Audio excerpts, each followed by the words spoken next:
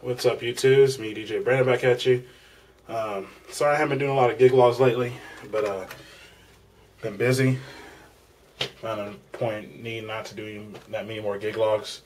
But anyway, this next gig we got coming, gonna be a school dance again for two private schools doing a dance together, which is cool. So I'm gonna bring a little bit more sound.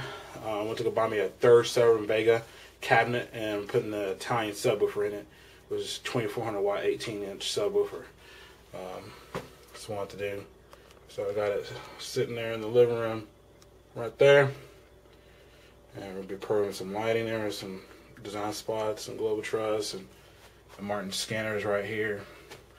All kind of cool stuff. But all right, everybody, what you're seeing right here is the inside of the Cerwin Vega cabinet. It's the EL-36. They already have it pre-drilled, which is really neat. As you can see here, these little holes. There's another one. See right there. Just a bunch of pre-drill holes, which is pretty neat. I'll put the better sub in here. It came with a 1000 watt peak, 500 watt RMS sub, so I'm putting a 2400 watt peak sub in here. So I want to get more power. The casters I have to buy for this thing. The casters that came with it are pretty good, but I have to buy additional lock washers so it won't rattle apart. I already have two more other subs. I have a total of 3 of these, which is pretty cool. So it's not too bad. This is what it looks like on the inside. It actually fires upward into this hole down here, and it goes back out and out of the horn, as you see here. So it's gonna be very powerful. Again, here's the cabinet once again. All right, got it taken apart. It's upside down. These are the screws that came with the sub. Like I said, it's pre-drilled, so it's really nice. It's all Allen wrenches. The grill there is actually held on with all these screws here. And I got the feet already on there and the casters. As you can see here, these are the drivers. That's the Cerwin Vega over there. It's the original one. I never used it. I'm gonna go ahead and sell it on eBay like I did the other two. An 8 ohm sub. They're both 8 ohm. One thing I did like about this is that they do have heat sinks. It has a bigger port in the back so it can breathe better. It's a little bit bigger magnet for the power that I'm pushing. Once again, here's the Cerwin Vega again. This is your basic paper cone. It's actually made in China. This is an Italian subwoofer. Italians know what they're doing, man.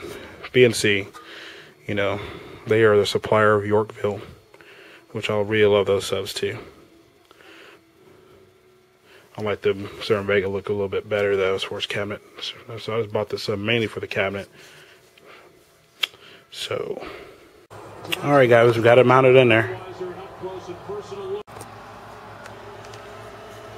There you go.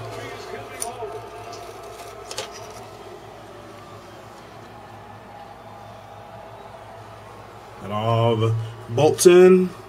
Got it wired up.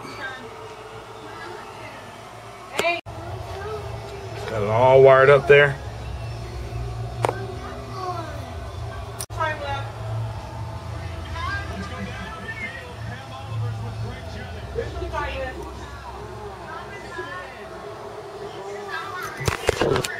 And Green Bay Packers just won the Super Bowl 2011. That's all right. Cowboys will be there next year. Where do you begin to just talk about everything you guys have been through and now look at this moment? To God be the glory. Yeah.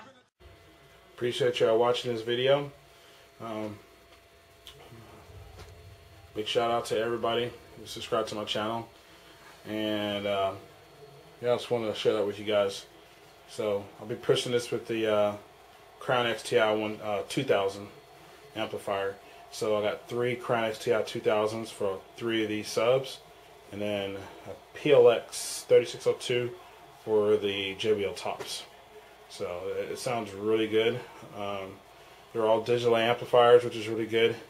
So I mean, I've been running these many amplifiers on one circuit, haven't had a problem. That's why I use digital amps, you know, non-linear. So if you have any questions, feel free to hit me up. I'm sorry I haven't got back to some of y'all. I get so many emails, so sometimes it's best to call me. Just go through my website. You'll find my phone number on there. Just give me a buzz. If you have any questions about this, I keep it rocking. Peace.